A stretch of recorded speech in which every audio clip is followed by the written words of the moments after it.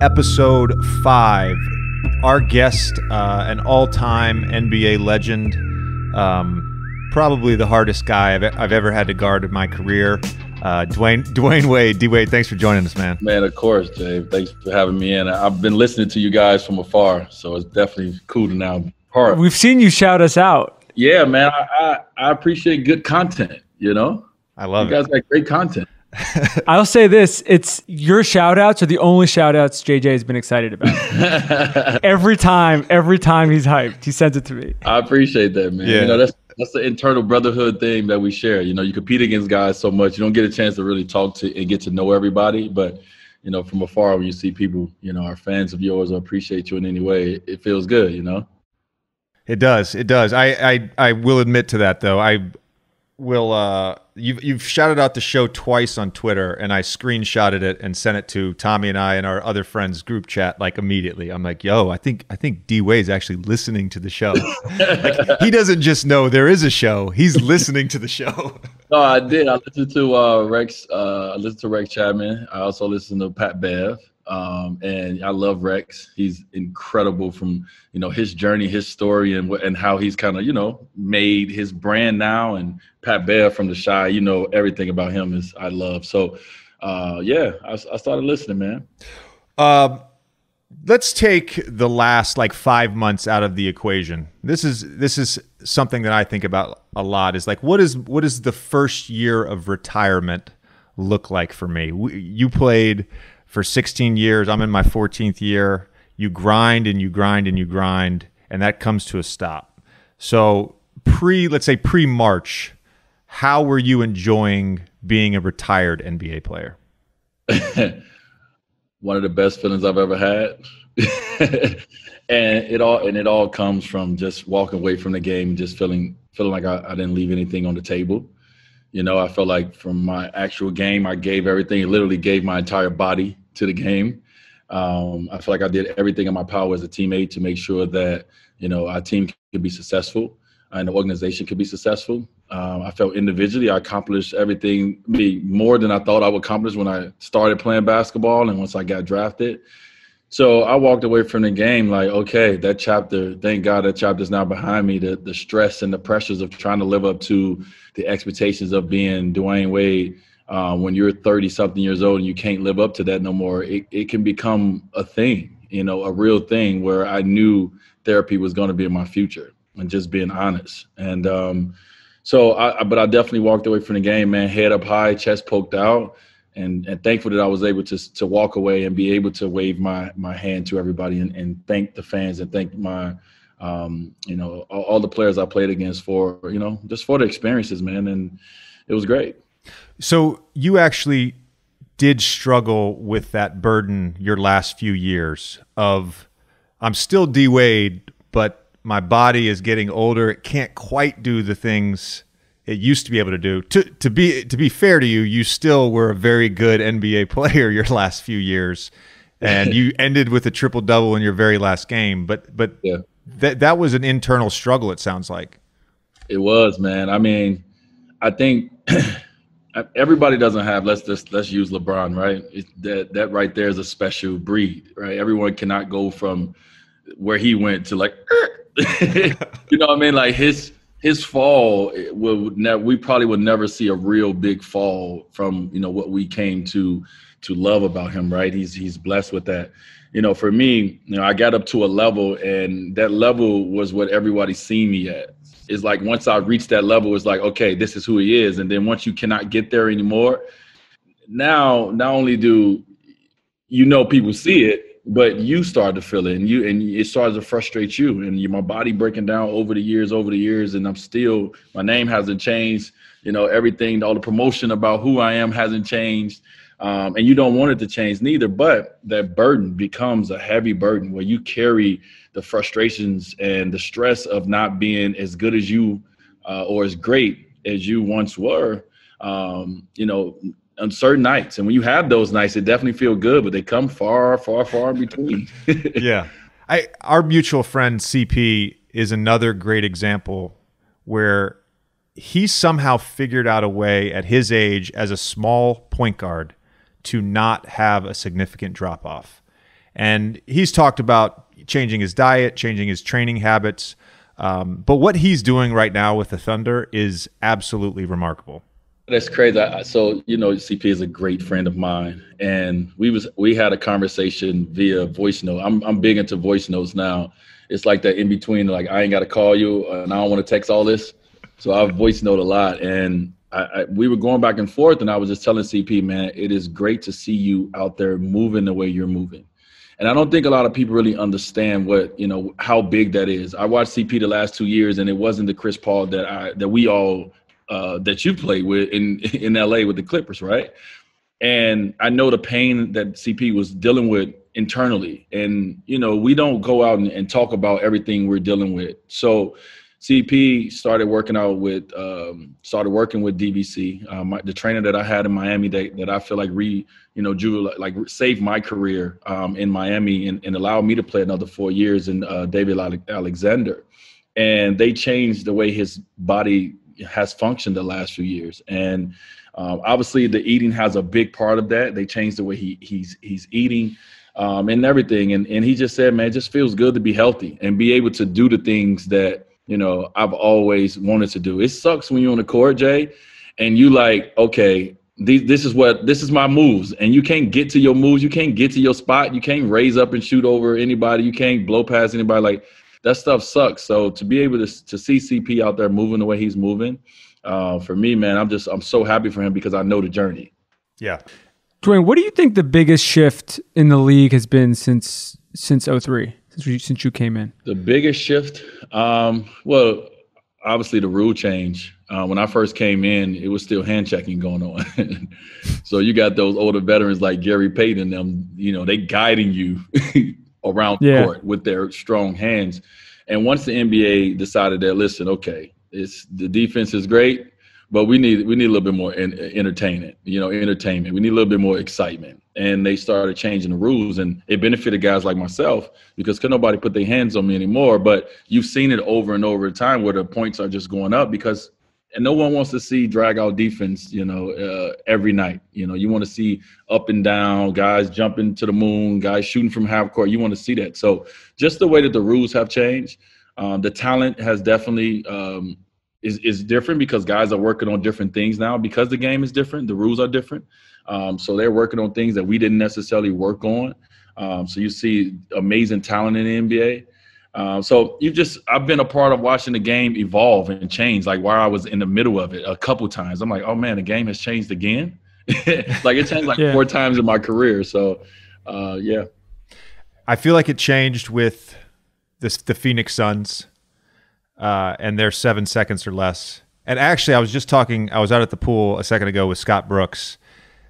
Their pace, if you were to put their pace at that 7 seconds or less in today's NBA, it would be one of the lowest paces in the league. But it was revolutionary at the time. And that's crazy. It's crazy. That's crazy. I mean, they didn't even play defense. It was like, get the layup, get it out, go. Yes. It's crazy that I heard that towards the end of my career too. And I was like, no way, because with the pace that they played, the style they played was so fun and to watch, not to play against, but to watch.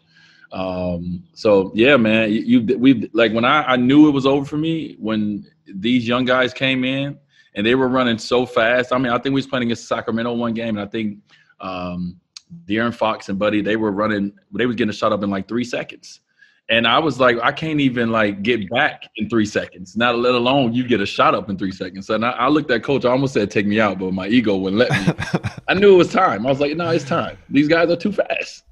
What do you miss the most about being an active player? You know what?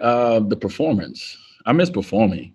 You know what I mean? Like we're at the end of the day, basketball, you're entertainers. I miss the ability to raise 20,000 people up that's in that arena and having a ball in my hand and controlling someone's night. Like if I miss this shot, some people are going to be happy. Some people are going to be angry. So I miss the ability to perform on the court, but also miss the things that you're going to miss. I miss my teammates. I miss the locker rooms. I miss the laughter, the jokes, and, all the things that you miss that everyone tells you that you're going to miss when you walk away from the game. I miss that camaraderie. That's why for me, it's actually been cool to kind of work for TNT because I'm able to be around, Shaq and Charles at times, and Kenny, and, Adam and Candace. And you get that team vibe. You get that camaraderie before we go on air. And it's kind of like, okay, this gives me a little bit, of like what I missed. Would you have missed not playing in front of the fans if you had to play in the bubble? I mean, this is you just said you liked performing in front of people. Obviously, there's people watching on TV. I do get the sense from having played 5 games now that it's something we're all missing a little bit. We get the camaraderie. You get the clips of the benches going nuts when guys are going on a hot streak or whatever. But there's something about that relationship in person with fans that just you can't really replicate that high anywhere else. Yeah, you're 100% correct, man. I always said this: if we got paid for being practice players, I would have been one of the least paid players to ever play this game. That was actually talented, because there's something about the performance for me. Like I know I will work hard in practice, but I was never great in practice. Right? I was a pretty good practice player, and some days I turn it on. And for me, it looks like some games that you watch, it looks like, oh, that looks like how our practices were, right? And it's like you can't get up to go against certain guys. Is it something about like seeing, oh, okay, Denzel's here, oh, okay, Spike's here, oh, okay, like it's certain people that you be like, oh, I'm putting on the show tonight. Or you look in the crowd on the road and it's that one kid that got your jersey on way at the top. You like, I'm gonna put on the show tonight for him. Like all these things that kind of in a long season, you look for these small things when it comes to fans that get you, going, or someone says something to get you going that you don't have. So I would have been terrible in the bubble. Did you have a favorite road arena to just go in and light up? Madison Square Garden. It's everybody's. Is that everyone's answer? Everybody answers. I mean, like outside of even basketball, Jay, I've asked like artists, like entertainers, like where's your favorite place to perform? They like, man, Madison Square Garden. It's something about it, right? It's like when you walk in, it's just that. It's that aura when you walk in and you know that greats have performed here and they've done amazing things. And if you want to be a part of that, you got to do the same thing. Was there any Chicago for you, considering what you guys did to them in the playoffs over and over again? It wasn't the same. It was always weird playing back in Chicago. It never got comfortable. I mean, I've had some great games there, some cool moments, but I grew up like my vision of becoming an NBA player, came from like the Chicago Bulls. So every time I had to play them, it felt weird. I can't lie. Yeah. It just felt weird, especially back in Chicago. I'm watching all my family there, and I know they all got Bulls shirts and hats, and they ain't wearing none of them to the game. They got the Heat stuff on. It's not real. It was fake. So I don't know, man. I definitely enjoyed my 1 year playing there from the sense of like just living that childhood dream out, being a kid and, hearing that starting lineup. And I always wanted to hear from Chicago, Illinois, and I got a chance to do that. So I enjoyed that more than playing against the Bulls in Chicago my entire career. To that point, how weird was it the first time you played the Miami Heat? Because I can remember the first time I was in Orlando 7 years. I remember the first time I played the Magic and the emotions I was going through. The first time I played the Clippers, earlier this year, going back to Philly for the first time. Didn't have those feelings when I played the Bucks because I was only there for a very short period of time. We played you in the playoffs, bro. You guys swept us in the playoffs. Thanks for bringing that up. No, but how odd was that first time going against the Heat? Yeah, it was terrible. Like, we had a back-to-back too, right? We come from Atlanta. We get in Miami. I don't have a lot of time to do nothing but just go to my house. And once I get off the bus, I'm trying to like, okay, it's a regular game. It's a regular game. I get off the bus and immediately I knew it wasn't a regular game. Like it was just it was crazy. And I walked to the visitors locker room. I've never been in the visitors locker room, like unless it was like a concert, but it looked way different. So you never really got a chance to experience it. And everything was just weird. Like even that my shoes didn't fit right that day. Like nothing felt good that day. And I go out there and I'm seeing all these familiar faces that has been rooting for me, and they still rooting for me, but it's just weird because I'm on the opposite side of the court. I couldn't wait to get that game over with. I definitely wanted to get a win. I told my team, I said, listen, don't worry about feeding me the ball all game and trying to make this Dwyane comes back and scores 30 plus. Like, let's just get a win and get out of here, because this is the one of the weirdest feelings I've ever had. When you retired, did you feel like you turned off your competitive edge for a little bit? Or is it still there? And if it is, how are you sort of filling that or scratching that competitive itch, I should say? Great question. Great question. I don't know. I just shifted, right? Like when it came to when I first retired, when it came to training and stuff, Jay, I was like, I ain't training like I used to. I'm done. unless it's for a Gatorade commercial. Right, let's do a commercial that I'm in. But like I turned off the basketball competitiveness that I've had, but I just shifted it into something else. So I shifted into my business life, and I needed to, like, the one thing that I was a little nervous about when I was going to walk away from the game, and I had a lot of things going on, and nothing's going to replace basketball, no matter what you do. Like Charles Barkley says a lot, like, nothing's going to be better than being Dwyane Wade playing for the Miami Heat. Nothing. But like I knew that I wanted to, to get out, and I knew I was moving to LA. I knew that business was a big part of my future, and I knew that I was starting all the way over though. I wasn't coming in the top dog. I was coming in to learn everything new. And so it was just that kind of got me out of bed every day. So I just kind of shifted my competitiveness into that and tried to like dive into started making these things up in my mind to try to become better on this side. You've had one of the most exemplary off the court portfolio building, brand building of any modern athlete. I mean, you're up there with anybody. But there's a big difference, at least I feel like, in being active NBA versus retired NBA. So as you were making, and you are making this transition, has there been moments where you're like, man, I kind of got to humble myself. Like I'm not the best at this specific thing, and I've got to sort of learn from the ground up? Every day. It's like I learn a lot from my wife now. I have my own production company, and I'm really I have a deal with Warner Media, and I'm heavily into that. And it's so much I don't know. It's so much I have to learn. It's so much reading I have to do. Like, first of all, it's so much reading I have to do, and I have to be accountable for this. You know what I mean? To come back and give notes, and it's way different. And I have like 12 jobs. I swear I do. But 100%, it's all about. And I've always felt that. I've had moments where I was a little cocky, but I've always felt like deep down inside I've been a humble person my entire life. And so coming into this and humbling myself wasn't the issue.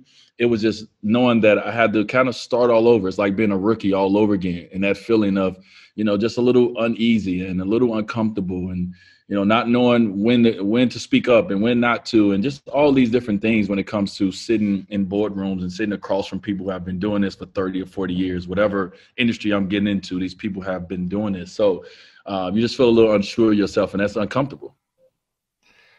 Tommy, have you had D Wade Cellar wine yet? I have not. I need to. I knew this was going to come up though. Dwyane, somebody either from your team or somebody from D Wade Cellar sent me 2 bottles of your white blend down here to the bubble.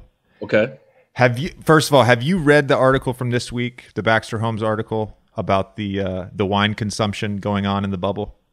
I haven't read it. Actually, I was on a wine call yesterday, and they mentioned it. And I knew it was something out there, but I have not. But how they mentioned it was because, when I first started my wine company, it was like, okay, we can't promote this. Like, NBA players don't drink wine like that where it's public. So we got to kind of do this in China. And they kind of mentioned it. So no, I haven't read it yet though. When did you see the shift in wine consumption in the NBA? Well, I don't know. I don't want to say that. The story that goes, how the story goes, because we all in our eras and our generation, we all feel like we started something, right? It's like, oh, we started fashion. No, we didn't. No, it was there before us. Guys was, Clive Frazier was dressing fashion way before we. Dennis Rodman was doing this way before us. Like, so we think that we did. We started stuff, but for me, when it became real was really with my friends, with Melo and CP and LeBron and myself, and kind of all of us getting into that passion together, and making it a cool thing, like traveling the world and posting photos and talking about it and sharing it, and sharing it with other people, et cetera. So that's when it became real. But I'm sure it was already going on, amongst players. it just didn't become public until certain guys did a few interviews about it. And I'm sure I was one of those guys that did an interview about it around the time I was starting my wine company. Don't you think though you could make the argument because, you know, like the Banana Boat, these are the best players in the league on different teams. And, you know, so to that point, I'm sure guys have been drinking wine since the beginning of the NBA, but there was never necessarily, it's one thing for like one team to have a bunch of teammates that are drinking it together. It's another thing to have 4 of the 5 best players in the league all hanging out and doing it. So there is an argument to be made that you guys did sort of like cement that shift a little bit. I know you're being humble now. But I'm rolling with that there. You said it. I'm planting it. You take the credit. I'm good. So yeah, okay. Did you have like an aha moment with wine? Because I remember early in your career, I don't think you really drank a lot off the even during the off season. Yeah, I remember you telling me that back in 2006 when we were doing USA National stuff. Yeah. So when was that shift? When was that moment where you're like, oh, I understand what good wine is now? You know what? It just kind of happened. As the story goes, so playing with your vets are very important in everything you do, right? So Alonzo Mourning was on me about drinking wine, and I was like, so I don't want to I don't want to drink it. So he made me drink this bottle of Flowers. And to start off with red wine, first of all, is the worst decision to make if you're coming from Kool-Aid. Like I was drinking lemonade and Kool-Aid. And so I decided, I drank some of this Flowers wine. It was a Pinot Noir, and it was disgusting. It was the worst thing I ever tried. So then, my business manager, Lisa Joseph Metellus, who has been with me from the beginning, she was like, okay, let's just try you on like Riesling because it's sweeter, it's white, it's cold, like maybe you'll like it. And just like over the course of time, going to dinners, going to Prime 112, like hanging out in Miami, you just, you started getting older. I was 27, 28 around this time. And it started eventually coming a part of, let me order that. So I just kind of got into it slowly. And eventually I grew the taste for it. My palate started growing and I started to enjoy, kind of how I felt drinking wine. It was like, but it was a very slow process for me. I didn't go all in at first. And then a few years after, being exposed to wine, I had a business opportunity to get into the wine space. And that kind of changed everything to me because, when I put my business hat on, I think about the future. How is this going to matter years from now? And I was actually thinking about, when I retire one day, this could actually be a cool industry to be a part of. And it just started before I retired, but that was my mindset. I think any consumption of alcohol is often an acquired taste. Fact. Nobody at 16 or 17 years old, and I'm not condoning underage drinking, but for a kid in high school who drinks his first beer, it's not a pleasant taste. It's an acquired taste. I can remember in my own wine journey, when I graduated from Duke, I hosted a little party for like my family in my 1-bedroom apartment. And I was like, I should get some wine because my older sisters drink wine. And I went to the store and I got red wine and white wine. I didn't know that there were different grapes. Right. And now I've done like a 3-year deep dive on Burgundy, and I can name all the Grand Crus and tell you all there is to know about different soil types. It's a fucking rabbit hole if there ever is one. I would love that. Like I would love to drink wine with you because you're going to educate me in a way that it's like I've drank so much great wine, but a lot of the names don't stick. Like it'd be like, what did you drink last night? I'd be like, I don't know. It had like 5 names on the bottle. Like a lot of the names don't stick, but I take photos of everything I drink, and obviously I know where they come from. But I would love to sit with someone that really, really like once they drink something, they go so deep into it, they're like specialists at it. And I feel like you would be one of those people. JJ, you are uniquely good at it because the names are complicated. They're really complicated. It is not for a novice. You could drink a lot of wine and not remember any of the names. Listen, especially when you're drinking. How do you remember the names? When you Yeah, exactly. It's a valid point. So but I fell in love with French wine. So I get it. Like Burgundy and Bordeaux, all this. Oh my God, it's another level. It's like it messed my life up once I started getting that kind of wine. Did you ever bring a wine suitcase on the road? Yes. I have plenty. I actually I did one. So I had this deal with away luggage, and I think CP when he got to the bubble, he put a photo out where he took. I created a luggage with wine where you can put wine in there, and that was a part of my deal because I was so into wine. So I was the guy that I remember we were on the road. I was in Cleveland one night, and we were sitting outside the hotel and enjoying drinks, and they closed it. They was like, "Hey, you guys got to go in. We can't serve you guys drinks anymore." And I'm with Brian and everybody, and we, guys like, "What?" They was like, "Yeah, y'all can sit in the lobby, but y'all can't have no more drinks." I was like, "So what if we bring our own drinks? Can we drink?" They was like, "Yeah." I was like, "Hey, I got about 12 bottles upstairs of wine. Let's go get that." And we sat in the lobby and drunk those 12 bottles of wine. So I definitely travel with my wine a lot. That's great. We're going to shift gears a little bit. Dwyane, do you remember you probably don't. I do. But do you remember the very first time that you and I played against each other? I mean, I think I do, but I don't have like a date. But I know you were in Orlando. You're wrong. You're wrong on this. Oh, you went in Orlando? July 1999. We were in Orlando. You were playing for the Illinois Warriors. I was playing for Boo Williams. Really? At AAU Nationals. We played in the Final Four. You guys beat us. Your team was Darius Miles, TJ Cummings, Brett Melton, Matt Loddick. And the fifth guy on the team, this is crazy. The fifth guy on the team was Dwyane Wade. And you weren't even ranked in the top 100. No. We played you there, then we saw you guys later on at a different tournament. I can't remember where it was. But I remember talking with my teammates, and we would always be like, "Yo, are we crazy? But is that Wade guy the best player on that team?" I don't know. It's wild to think that. You were essentially unranked. You were not a top 100 player. No. You were not heavily recruited. You end up going to Marquette on a Prop 48. You sit out a year. You play 2 years at Marquette. You get drafted as a lottery pick. Within 2 years, you're an all-star. 2006, you're NBA Finals MVP. So in the course of 6 years, you went from unranked high school player to NBA Finals MVP. And by the way, you had the highest player efficiency rating in a modern NBA Finals in that Finals against Dallas. How does that transformation happen that quickly? Listen, the way you just put that, first of all, was pretty darn impressive. I've never really thought about it in that way. I'm about to tell my son to come and listen to this. But first of all, let me go back to that. I remember we went to the finals in Orlando. I remember the tournament. We lost in the finals. But I definitely remember that tournament. I'm sorry I don't know. No, it's all good. It's all good. Truthfully, I went by Jonathan back then. So okay. I wasn't listed as JJ on the roster. Okay, so just Jonathan. All right.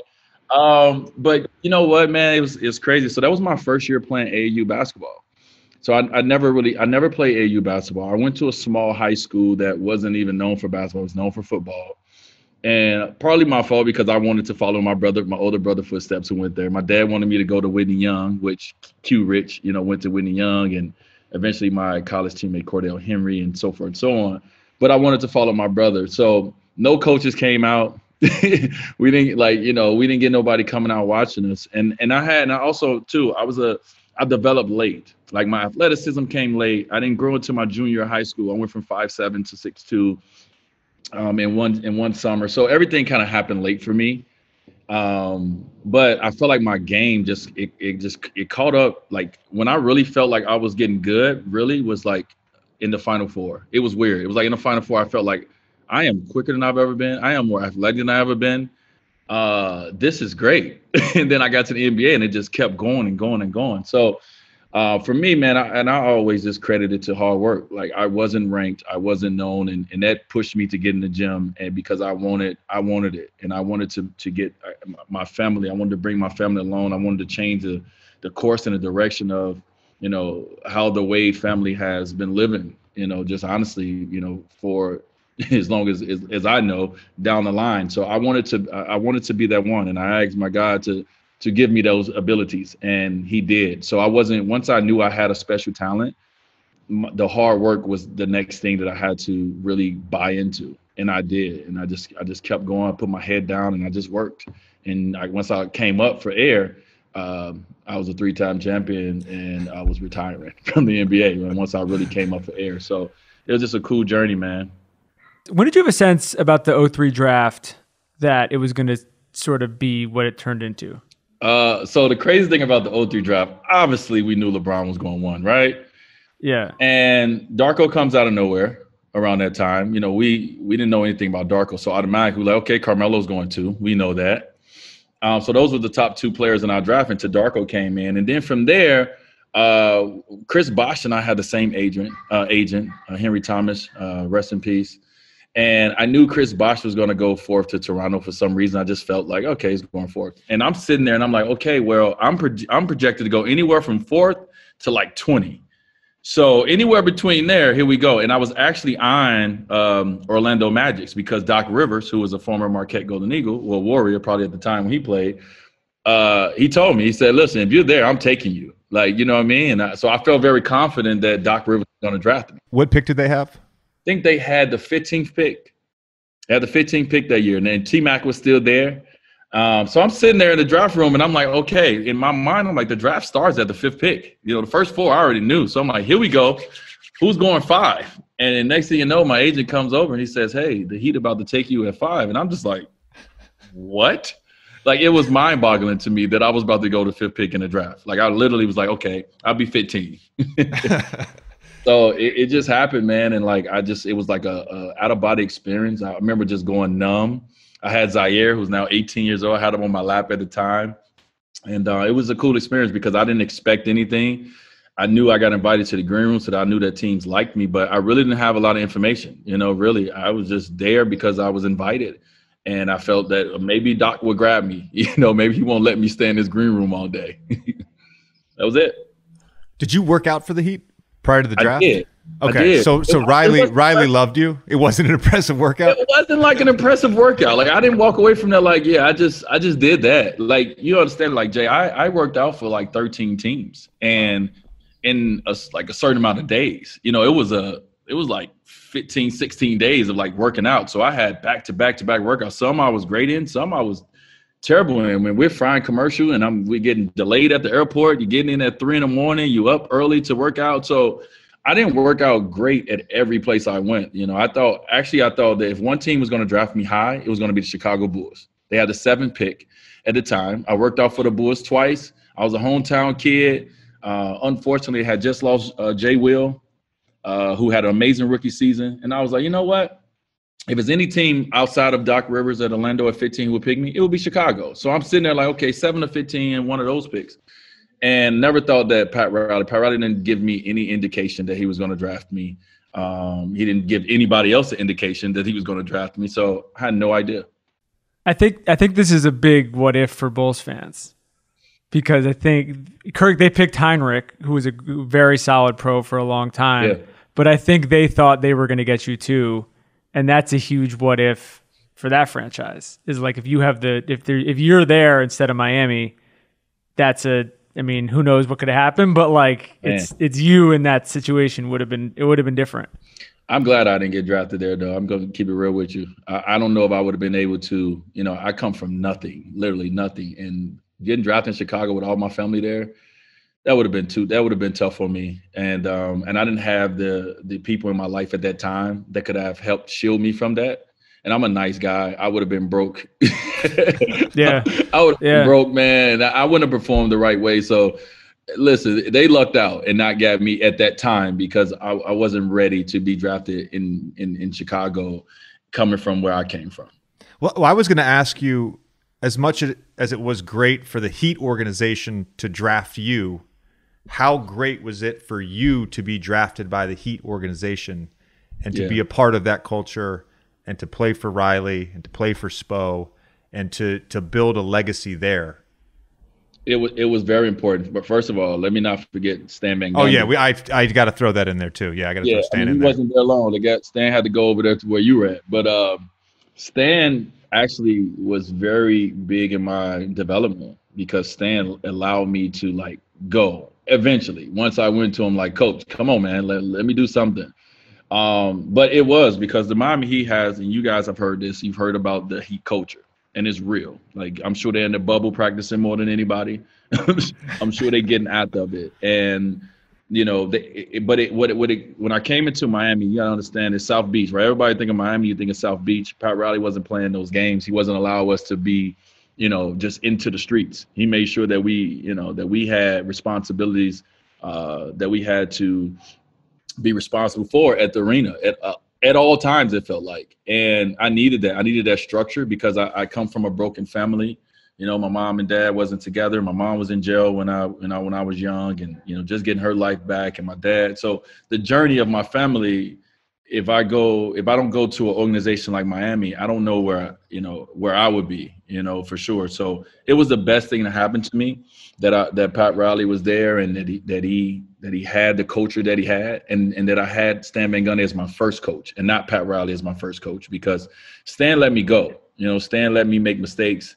And once Stan saw my strength as a pick and roll player, Stan just let me just be me. And I thank him all the time for that, because I would not be sitting here as accomplished as I was if it wasn't for my first coach in the NBA, Stan. Did you see the Stan departure coming? Because you guys were coming off a 59-win season. You make it to Game 7 of the Eastern Conference Finals and lose to the Pistons the prior year. And then at the beginning of the season, you get off to a slow start. And I don't even remember how many games it was in. It was like 11 games, 10 games. It wasn't a lot. And Stan's gone. Like 20-some games. Okay. Yeah, it was 20. I had JJ. I wasn't like, they wouldn't like, at that time, I wasn't the guy they was calling up in the office telling me the moves that was going to go on possibly. You know, Stan, our first year, we go to the playoffs. We win, I think we go 42-40. You know, we take a team that was we was like 17 and like, I don't know, 34 at one time. Like, we had a terrible record at one time, and we turned that around and went to the playoffs 42-40 our first year, went to the second round, lost in Game 6. Then we come back the next year, we win 50-some games, and we go to Game 7 of the East Conference Finals. So you think that this is just about to keep building. And Shaq missed like 10 games that season. And Shaq's first game back, we were playing Washington. We ended up winning the game. I think at this point now we 11-10. And I'm just in the training room getting my work on my body.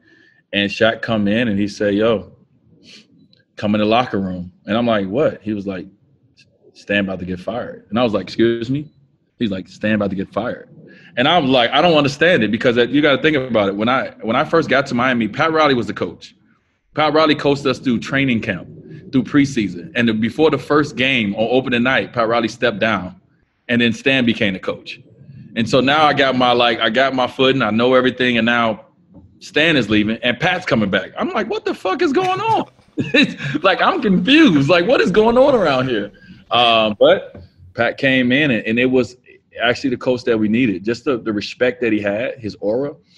For that veteran team, you know, we had Jay Will, we had Gary Payton, we had James Posey and Antoine Walker and Zoe Shaq. Like, we had a veteran group, and Pat came in, and it was a different respect that Pat had as, you know, everything he's done. And Stan was a 2-year coach at the time. So we needed that. The summer of 2006, there was a training camp for USA Basketball. You guys were getting ready to go play in the World Championships. It was Coach K's first year playing USA Basketball. It's about 2 weeks after you had won Finals MVP. Yeah. And I had just graduated college, and I had just got drafted. And they had invited me and Adam Morrison there as like the college kids. Basically, the new version, the old version of what is now the select team. They just invited us to camp. We got to be part of the roster for 3 years. And I was completely overwhelmed. I mean, I'm looking at these guys like Kobe and you and Bron. Like, I'm like out of my element. My back was hurt. I couldn't play. I remember very specifically, though, leaving the hotel one day to go to the gym. And I got on the bus, and I watched you get on the bus. And you kind of went to the back of the bus, and you had like a swagger. And everybody else kind of got on the bus, and I started listening to the conversation. And I was like, yo, like, D Wade is the man. Like, you at that time, all of a sudden, like, and you were a young player still, but I was like, yo, like, D Wade is the guy. Like, he's the one he's I hate to use this terminology, but he's the big dick in the room. Like, that's basically what it was. I love it. I love it. Oh man, I'll never forget that. I'll never forget that. That is fun. Listen, I didn't know I was. You know what? I think, Jay, I was just always comfortable in who I was. You know what I mean? I never tried to be anybody else. And whatever I was developing into eventually came, but I was always comfortable in like, okay, this is what I'm doing now. This is what I'm doing now. And I think people seen that, and maybe sometimes they followed it or they respected it enough, or they made fun of me or whatever, but like I didn't care. You know what I'm saying? So I definitely didn't feel that way. I didn't walk around with that kind of swag, but I just had my own swag. It was like whatever it was. But at that time, I was the man, though. You were the man. Like, I was the let's man be at the honest. time. I was coming out Finals MVP at 24. I was pretty a big deal at that time. So I feel you. Are you guys doing a doc on the 08 team? Is that right?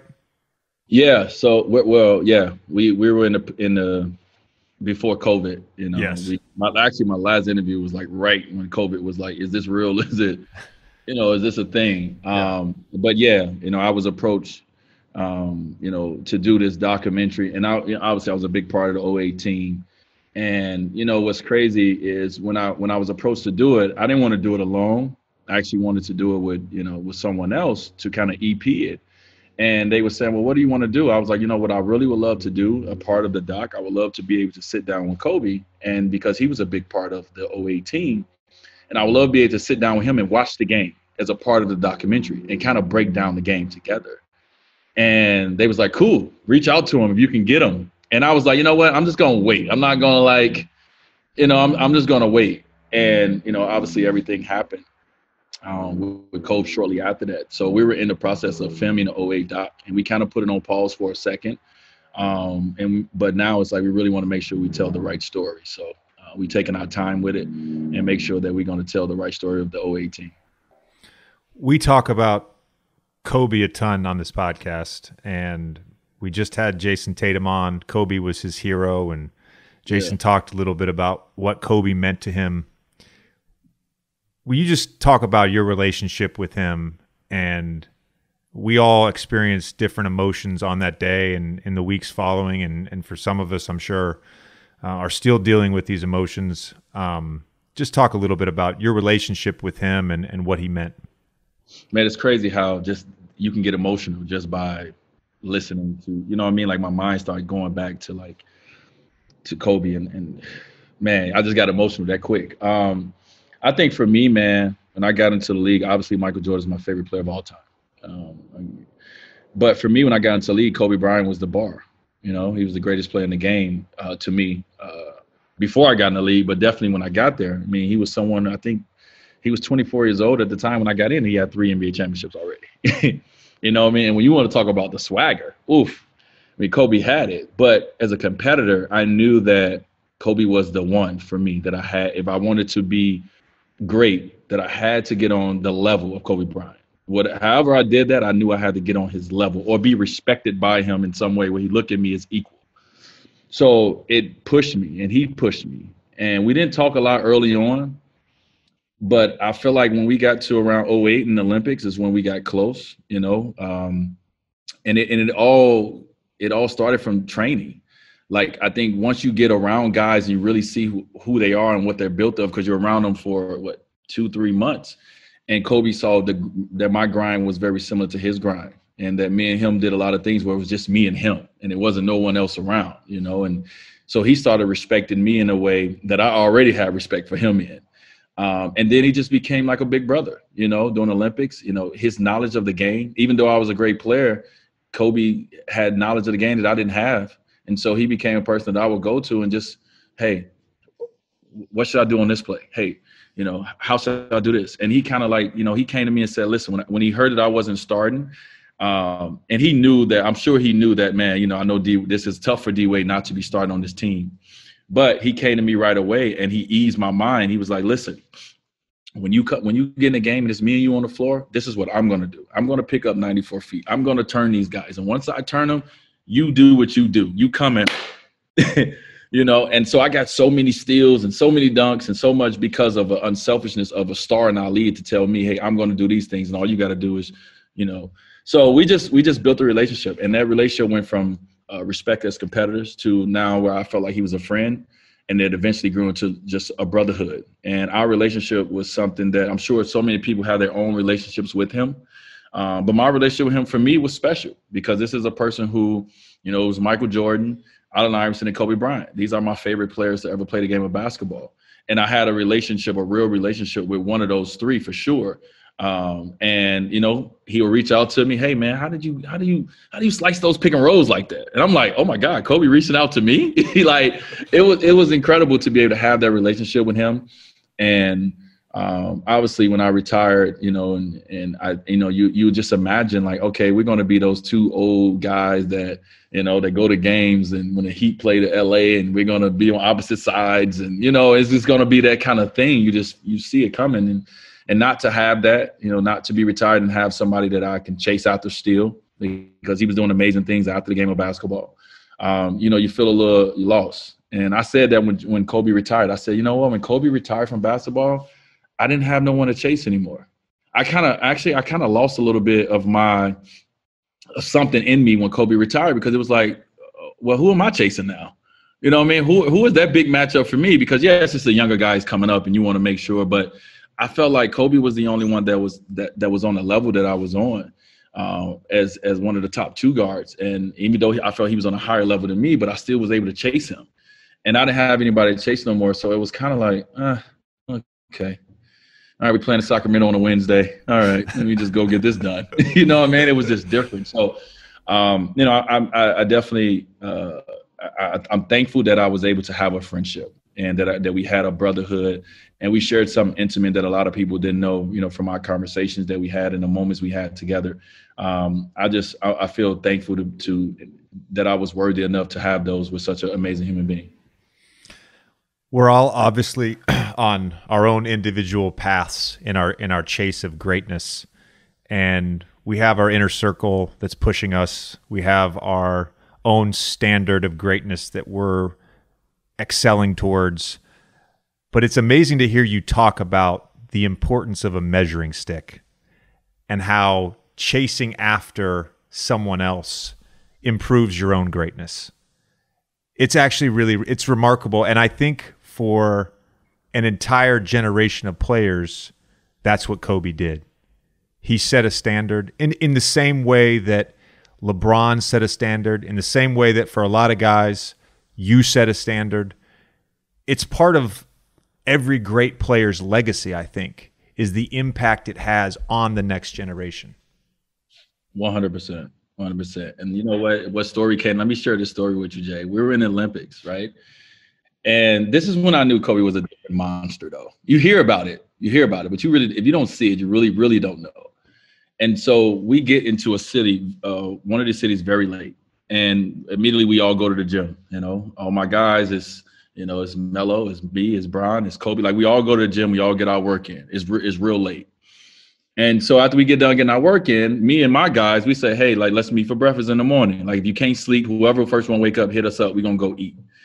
And so we do that. We probably get like 3 hours of sleep. You can't sleep much when you're traveling across the world, like we were traveling. And we probably get like 3 hours of sleep, and we wake up, we go down to where the food is. And as we walking down, slubbing with sleep in our eyes, Kobe Bryant is sitting there with ice on his knees already, right? So we walk up to Kobe, we like, Kobe, what's up? And he was like, yeah, man, I just finished a workout, and I'm about to go do another one. And at that moment, I was like, wait, hold on. We just worked out about 3 hours ago. You know what I mean? And like, you've done another workout and you're about to go do another one. That's when I was like, okay, I got to get my stuff together. I got to get my shit together, because this dude right here is on a whole different level than even I'm on. And I'm supposed to be great, right? So that's the kind of person he was. And that's how he drove me. You know what I mean? Like just little stuff like that. I went back and said, okay, that means I got to work hard and I got to do more. So yeah, I just wanted to share that little anecdote. That's great. He's a beast, man. That's great. I have a somewhat similar story, but in 2007, when I got to do the training camp with you guys in Vegas, I got there on a Sunday. We were starting with practice on a Monday. So I get there Sunday afternoon. First thing I do is I hit up the Duke assistant coaches, Coach Collins, Coach Wojo, Coach Dawkins. I'm like, can y'all meet me at the gym? I just want to get some shots up. So I get to the gym, and Johnny Dawkins looks like he lost his dog. Like, I've never seen this guy look so just disheveled. I'm like, JD, what's going on, man? And he's like, man, fucking Kobe. This guy had me up at 6 a.m. this morning. He was in the gym for 3 hours, and he said he was doing the same move for 3 hours. It was like a pick and roll on the left side, jab, pull up right for 3 straight hours. The guy was just maniacal about his work. It's incredible. It is, man. It is incredible. And that's not like, people think those stories are like not real. Like those stories are real. Like I remember watching one game, we were getting ready to play the Lakers, and I remember just, I'm a Kobe fan. I'm watching him warm up, and he literally entire warm up, he did one shot. He was in the mid post. He just kept turning over the left shoulder over and over and over. So I go into the game like, okay, he about to turn over the left shoulder over and over, and I couldn't stop it. But I just watched him by himself. They just kept giving him the ball for the entire 15, 20, however long you're out there. He kept doing the same thing over and over and over. And I was just amazed that, and then once the game started, I still couldn't stop it. And I knew what he was about to do over and over and over again, and that's a part of his greatness, man. Did you guys, when you signed with Miami, did you guys expect the level of backlash and hate that came your way, especially initially? No. Did you expect that? Did you feel like it was going to be celebrated more than it was? Yes. We thought it was going to be celebrated. I mean, you think about it, at that time, LeBron is beloved. I'm beloved. Chris Bosh, I mean, no one knows Chris Bosh like that, but he wasn't hated. At the time, no one knew Chris in Toronto like that, but he wasn't hated. Like, he was a respected all-star in our game. So no way did we think, making a decision that we made to play together was going to change course the way it did. And it was very surprising early on. It took us a while to adjust to the hate. And I think we adjusted to it. The only way we know how was to get into the hate back.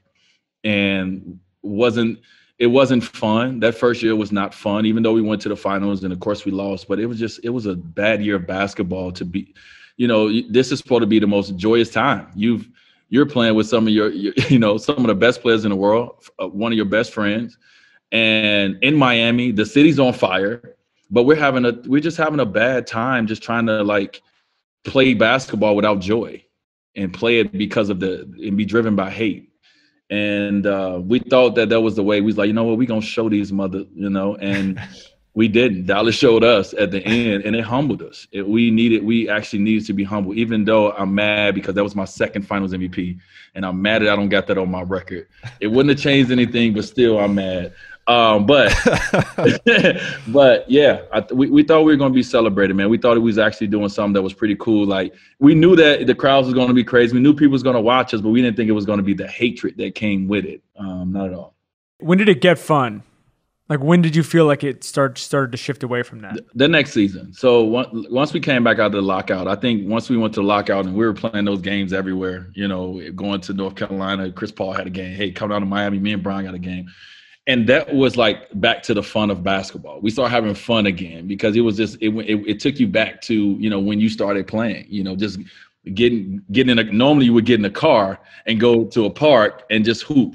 Now we're getting into planes and we're going to other cities and we're hooping, but it brought back the fun of the game. So once we came back into that next season in 2011, we had that swagger, we had that joy back, and that right there was fun. From that point on, we had fun. Why do you? I want to go back to the decision not being celebrated. Why do you think the reaction to you guys deciding to join up in Miami was so different? We'll use another example. Let's use Danny Ainge trading for Ray Allen and Kevin Garnett and forming that big three in Boston, which, by the way, was only 3 seasons prior to you guys making that decision to join up. Yeah. Why do you think the reaction was so different? Do you think it was because it was LeBron and he was sort of the best player in the game and he was supposed to do what Jordan did and not team up with other superstars to win? I definitely feel that was a big part of it. I want to throw it all on Bron, but I definitely feel that the fan base, basketball fan base, had an idea of how LeBron's career was supposed to go, And it was supposed to go like Michael Jordan's career. He's supposed to stay in Cleveland his entire time and win 6 to 7 rings, right? And he had other ideas for his career. And people at the time didn't understand why would he do that, right? They looked at it as a weak move. It's a weak move that he go team up with another all-star and another all-star. So yes, that was a big part of it. I think at the same time as well, they wasn't used to playing at that time. It wasn't used to players having control. You know what I mean? Organizations made trades. That's what happened. You really free agency before that was not really that sexy like that, you know. And even though it was some guys who, you know, like the I think it was Orlando Magic who had an opportunity to do some sexy stuff with Tim Duncan possibly and Grant Hill and T-Mac, like that would have been sexy, but that didn't happen. And it just wasn't something that was really the sexy thing to do. And at that moment when we made a decision as players and kind of put the control in the player's hand and change the dynamics of what people were used to, you always going to get hate, you know? It's like Allen Iverson came in with braids and tattoos and sleeves, and everybody's like, this is not how the best player in the game looks. They look like Michael Jordan. They don't have tattoos. They don't, and that wasn't Allen Iverson. So you get hate when you're the first ones to do it in the way we did it. And so we understand it, you know, eventually we understood it, because we kind of opened up this path for players to do it for a period of time, and it became the wave. And I'm glad we did. I'm glad we took the hate. But I seen some real hatred out there, JJ. I'm talking about, I see some ugliness, and I from fans that I didn't know existed. And I come from the inner city of Chicago, and I didn't know some of this ugliness existed in the world. And when we talk about racism, when we talk about the things that people said to us, it was on display night after night. This is at the arena. This is not just people trolling on social media. You're saying this is at the arena. You're hearing stuff being said. Yeah, this is at the arenas. This is in our everyday life, right? Of us traveling, going places. I mean, at that time we had to have so much security around us because the hate was real, you know. And people would say some of the things that you would just look at them and say, like, you don't even know me. Like, how you speak of me in this? How can you speak of me in this way? But I would never forget the Cleveland game. The first time we went back to Cleveland, I would never forget being in the locker room. And that was the time where I looked at LeBron and I was like, hey, this guy's he's not normal. He's really not normal. I've always said it, but I really felt it. But the hatred that I heard in the locker room, I've never heard hate before. You know what I mean? Like, you can hear someone say something, but if you ever heard the sound of hate, it is the most, like, uncomfortable thing to experience. And, like, I remember walking out of the tunnel, and it wasn't just boos, and it wasn't just I hate yous. It was the look on people's faces. It was the things that was coming out of their mouths and, like, how raged they were, like, in anger, that I said, I will never forget this moment a day in my life about, you know, how someone can really hate you for making a basketball decision that you felt was best for yourself and your family. Is crazy to me. I'm not going to plug myself here, but please plug yourself. I went on Taylor Rook's show on Bleacher Report. She did a whole series on race in America. For some reason, she asked me to come on the show.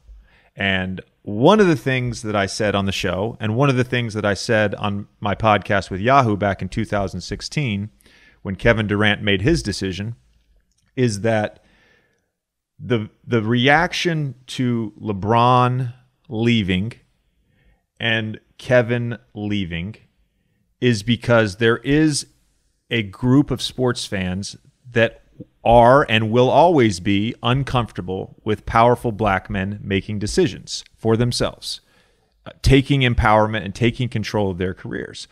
Now, of course, the blogs or whatever said that I said that it was racist. I'm not going to go that far, but what I will say is I will stand by those words. I think, of course, an element of Kevin getting backlash was because he went and joined the team that just beat him in the conference finals.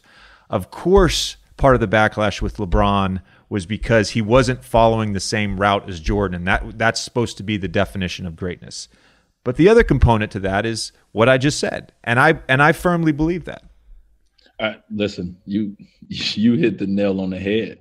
And if you think about it, no one gives backlash to any championships that Larry Bird won, that Magic Johnson won, that Michael Jordan won. Michael Jordan played with other Hall of Famers. You know what I mean? Like, guys, you don't win championships without playing with other guys that are great, first of all. But it wasn't done in the way that LeBron did it and the way that we did it. It was done from organizations. The organizations made sure that Larry Bird had McHale, Robert Parrish, Dennis Johnson. You know what I mean? Like all these Hall of Famers. And it was, so it was different. And I agree with you, man. And I didn't say that. I'm glad you said that. But we felt that way. We knew that some of the hate was because of our skin color, because of being Black men and deciding to control the fate of our careers. Because organizations will do it quickly. They will trade a Dwyane Wade in a heartbeat if you're not accomplishing what they want you to accomplish. So when we had the power, when we had the moment, we took it. But some of the hate came because of we were 3 Black guys who decided. And we changed the way that the NBA probably would ever be, right? Because of that decision. So I agree with you, man, 100%. I want to talk a little bit, before we get to our speed round and our draft, I want to talk a little bit about the Social Justice Fund that you and Melo and CP started recently. Tommy's involved with LeBron's organization initiative, More Than a Vote. Okay. Can you just sort of talk about your goals, what your action plans are for this social justice fund that you guys just recently launched? Yeah, man. We were trying to think of some things to do together because we know that strengths are in numbers, right? We know that, our platforms together is more powerful than our platforms apart. And this issue, this issue of not just racism, but the issue that we've had in the Black community is a big issue to tackle. And it can't be tackled by one individual. So, Carmelo, CP, and myself decided to get together to create the Social Change Fund. And what we knew the best thing that we can do is we can use our platform and our reach and our relationships and our pocketbooks to support the people that are really doing the real work. So in our Social Change Fund, the money is going to organizations that's on the ground that are doing the actual work. We're guys who, let's face it, Jay, like we don't have time to really be in it, like people who this is what they do. They're on the front line. They're in these communities making this real change. So we want to make sure that they have everything they need to really continue to make that change. So we started a Social Change Fund to support these organizations, in Black communities, to really create change in the things that we wanted to see. And we all had certain things coming in the beginning that, hey, this is what I would like to focus on. CP wanted to focus on healthy eating. Melo wanted to focus on police reform. So it was all these different things that we wanted to focus on. We just put it together and we created a Social Change Fund. It's amazing. Is there a website that people can go to if interested? Yeah. The social is socialchangefund.org. All right, Tommy, let's get to the speed round. Why don't you start us off? 5 or 6 questions. You can keep the answers short if you want. All right, let's do it.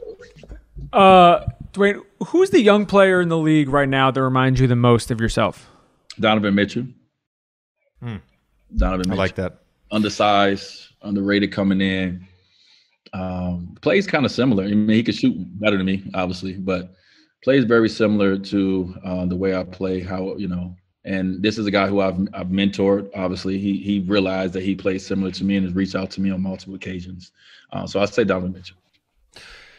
You and I both played with Jimmy Butler. We're both friends with Jimmy. Yeah. Why do you think he's so misunderstood? Because he's crazy. I mean, he's Jimmy, and I love him. But he's crazy. I don't know if Jimmy's misunderstood. I just think that Jimmy's not what everyone expect an NBA player to be. He's been this way, I would assume, his entire life. He's not – people just haven't taken time to understand that we're all different, Jay. You know what I mean? Like I said, it goes back to that, hey, Michael Jordan did this way. LeBron has – we're all different. And Jimmy's style and the way that he moves is just different than yours. And you got to try to get to understand Jimmy Butler. If you take time to understand him, then you understand that you can use his craziness in so many positive ways that will make not only him greater, but make your team greater, your organization greater. But everyone don't take the time to really learn the players that come into their organizations. So Jimmy is a special breed. Special guy, real special guy. He's special in so many ways. I think the players and his teammates that have taken the time to understand Jimmy love him. They love him. All right, next one, Tommy. Funniest teammate you've ever played with? Eddie House.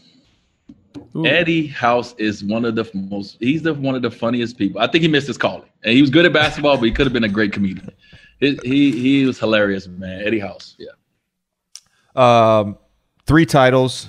Besides those 3 titles, favorite moment of your career? One moment that stands out. June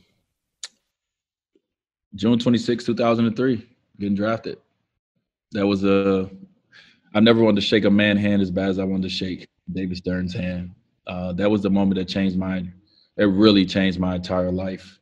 And I mean, I got so many great moments, Jay. Like I could pick so many from college and whatever, but getting drafted to the NBA, it just changed the course of. I look at my kids. I'm looking at my daughter right now. It just changed the course of our life, and I'll forever be grateful and thankful for that moment. I was really hoping that you would say the dunk on Bergeau, but all right. Hey, listen, Bergeau, if you're out there listening, man, hit me on DM and so let's talk. Bergeau ain't talking to dunk. I'm just doing my job, you know? Tommy, explain this week's draft. Okay, wait, so we're drafting our favorite movie villains. And it's a snake draft, so obviously you pick somebody, we can't pick them. You pick first, I'm second. JJ's 3-4, then back to me and back. Oh man, it can be any kind of movie, just the villain, favorite villain from that movie. Listen, I like chick flicks, man. Who are good villains? Oh, can y'all go first? Do I got to go first? JJ, you start. You can do TV too if you want. And then it could get like my mind going like. Okay, yeah, all right. You can do TV if you want to. All right. I don't think. It sounds to me like D-Wade's not going to win this one because I've got a whole draft board. I know Tommy came with the draft board. All right, I'll go first. I'll go first this week. I normally go third. All right, first pick. I'm going to go with Anton Chigurh from No Country for Old Men, Javier Bardem's character. That's a good one. I was thinking about it. It's a dark movie, but it's a good pick. He's a good villain. It's one of my favorite movies too. I'm going. Alonzo, Training Day. Oh, that's my number one. Okay. How about I don't know if it's my favorite because I ain't prepared, but y'all got me thinking. How about what about Hannibal Lecter? Is that a good movie? It's a great one. That's a good one. That counts. A great one. That's a good number one pick. Okay. So you have another one now. The Joker. The good Joker. Heath Ledger. Heath Ledger. Sorry. Yeah, those are 2 good picks. Those are 2 great picks. Those are 2 great picks. All right. I'm throwing a curveball for my second one. Scar, Lion King.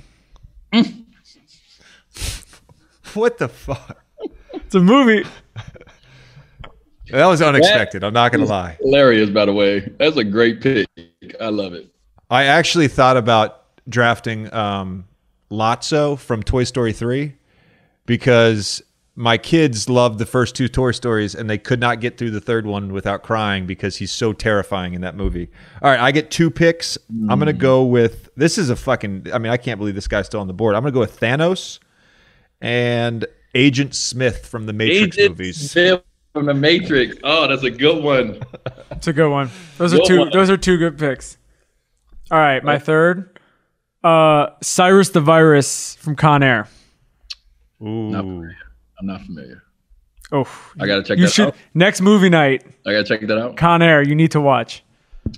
So it's my turn. So JJ kind of sparked this in me because he said it. Fear. Freddy Krueger. I couldn't sleep at night. Yeah. Freddy Krueger. That's Freddy Krueger. Solid. Yeah. So you got another one. I got another one. So let's stay on that same path. And I know I'm not, and I got to think of some black movies because I ain't on no black movies right now. So I got to think of some black movies. But right now, Michael Myers is my next one. Is in that same genre. That works. There you go. I mean, these are great choices. I gotta think of something. But yeah, Michael Myers. There you go. D-Wade showed up to a pop quiz unprepared, and he's got 100 so far. By the way, we're gonna put this. We always put this online after we air the episode, and you're gonna win. Everyone's gonna agree with you. They're gonna agree with me. You're gonna win this thing having not prepped. All right, my fourth one is definitely a curveball. Mugatu from Zoolander. Wow. Definitely. Wow. I'm gonna be honest with you. The way this is headed, you're gonna fucking lose this draft. People are gonna kill your choices online. These are terrible. Terrible. All right. He's a great character. I've got 2 left. All right. I'm gonna go with Kaiser Soze from The Usual Suspects. And have either of you seen The Raid? It's an Indonesian action movie. I've seen The Raid. I've seen The Raid. Mad Dog. From The Raid? From The Raid. Mad Dog. Yep. Okay. I'm closing it out. Yep. Who closed it? I don't think I have it. Then you got your 5th. I'm going in your 5th. Okay. I don't think you guys are gonna like this one. Dr. Evil. Austin Powers. Jeez. Babe, I'm going to use a lifeline. Babe, can you give me your favorite villain in movies? Who's your favorite villain? Oh, Cha-Cha Di Gregorio, the best dancer at St. Bernadette's, with the worst reputation. Grease. Okay, so she said Grease. Cha-Cha Di Gregorio. Di Gregorio, The best dancer. the best dancer. That's a good pick. That's actually a great pick. That's a great pick. That was my wife, so that would be my last pick. All right. That's a great pick. I think we're all going to get killed because no one picked Darth Vader, but... Oh, I was I was going to say Darth Vader. I was, but... Honorable mention. Yeah, we'll give him an honorable mention. Yeah, no, just you. Yeah, but no, that was a good one. That was good because it's unexpected. All right. Yeah, that was great. D-Wade, thank you for the time, man. Appreciate the insight, the stories. Awesome. You're awesome on TV. So keep doing that, and best of luck to everything you got going on, man. No, thank you, man. Like I said, I'm a big fan of the podcast. I'm a big fan of you guys, y'all questions and how y'all. It's different, and so thank you for having me on, man. Keep doing what y'all doing. I'm gonna keep listening, and I'm gonna keep telling other people to listen because what y'all doing is great. So keep going. Thanks, man. Thank you, brother. All right, brother.